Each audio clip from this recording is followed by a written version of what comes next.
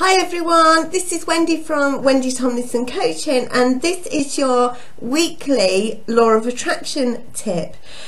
Actually today it's more of a discussion rather than a tip.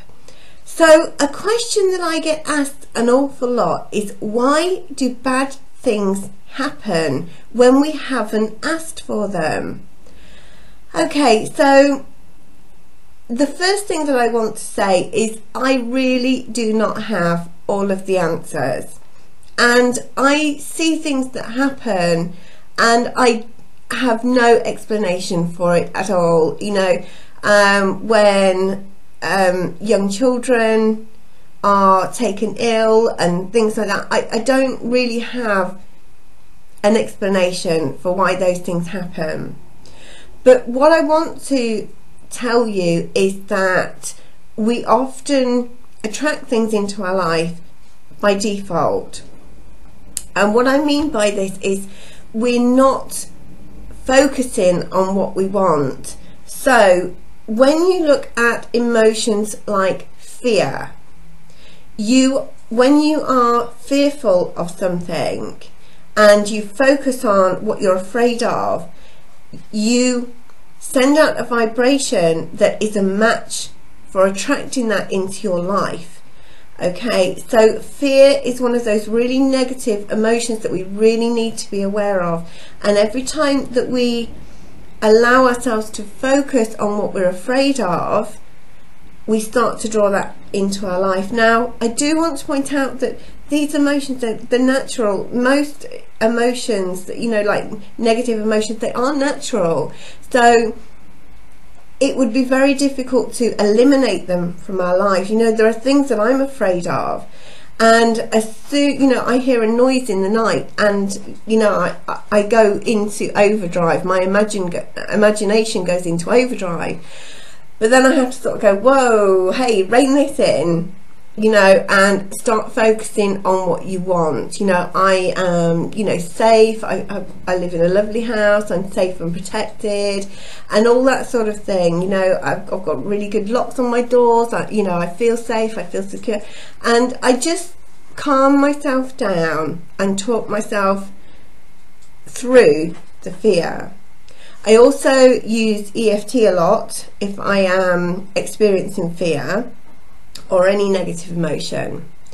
So when you are fearful of something, you are focusing on it and giving it your attention, and the law of attraction gives us what we focus our attention on the most. The other real biggie is worry. When we worry about things, then we draw that in, the thing that we don't want, we draw that into our life. So if we're worrying about our children, for example, then we're actually attracting the things that we don't want into our life and our children's lives. So worrying is a really destructive emotion. Again, perfectly natural, and I do it. The key is to spot it as quickly as possible and shift your focus so that you're focusing on what you want instead. Because whenever you're worrying, you're putting your attention, you're sort of, oh, I don't, you know, I'm worried about this, I don't want this to happen, what if this happens? Well, just make the shift and say, you know, if I don't want that, what do I want? How would I like this to turn out? What would I like the outcome to be? What would I like to happen? You know, shift your focus onto what you do want. Okay, and that shift can happen in a second. Okay, so those are two powerful emotions that we need to be really, really aware of: worry and fear. And also I want to talk to you about lack. Okay, so when we feel that we have a lack of something in our life, whether it's a lack of good health, a lack of that special relationship, a lack of money, whatever you are feeling lack around, that is what you're focusing on. So you want to be shifting towards a feeling of abundance. Okay, and abundance isn't just about money. Abundance is an abundance of love in your life, an abundance of friends, abundance of clients if you're in business, and an abundance of good health, an abundance of wonderful opportunities coming into your life. Think abundance. And some people will say to me, but Wendy, I don't have any money, and you know, how can I feel abundant if I don't have any money? Well, then shift the focus from money and think about what you have in your life that you can feel abundant about. I just think, oh, I love that I've got so many wonderful friends that I've got an abundance of friends and they make me feel so happy and loved. I've got a wonderful family who make me feel so happy and loved. This is abundance, okay? And keep your focus on that feeling of, I've got so many wonderful things in my life, so much is going well for me.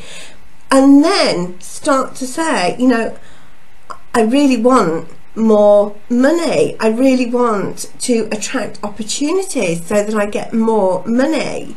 So all of these little shifts make a big difference. So those are the 3 things that I want you to focus on over the coming days and weeks and months. Spot when you are feeling afraid, spot when you are worrying about things, and spot when you are coming from a place of lack, and make that shift to what you do want. Okay, I really hope that explanation has helped, and this is just a starting point. Leave your comments below and I will check in every few days and I will answer your comments, because if you let me know what's going on in your life, I can sort of give you a clearer explanation. Okay, so get the conversation started. If you like this video and you want to see more of my videos, I make weekly LOA tip videos on a Monday. I make my feel good Friday videos obviously on a Friday, and there's more in between some weeks as well. So subscribe to my channel, and if you like this video, give it a thumbs up, and as I say, start a conversation with me and I will get back to you. Have a great week, and I hope to hear from you soon. Bye.